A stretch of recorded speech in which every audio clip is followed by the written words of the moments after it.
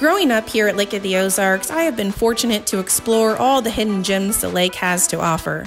All the Lakefront Living Realty agents live the lakefront lifestyle and enjoy sharing information about our favorite spots. Throughout each chapter of my life, Tonka has always been a favorite escape. It is fun to combine the beauty of the Ozark Hills and Lake of the Ozarks with interesting history.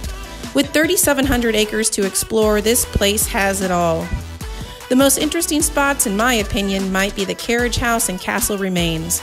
This European castle ruins is a rare piece of Missouri history. Schneider began construction in 1905, bringing in stones from Europe, but unfortunately passed in 1906. His sons finished the mansion in 1920, and it was later opened as a hotel and lodge until it burnt in 1942. Be sure to check out the castle next time you are at Lake of the Ozarks and take in a beautiful piece of Lake of the Ozarks history.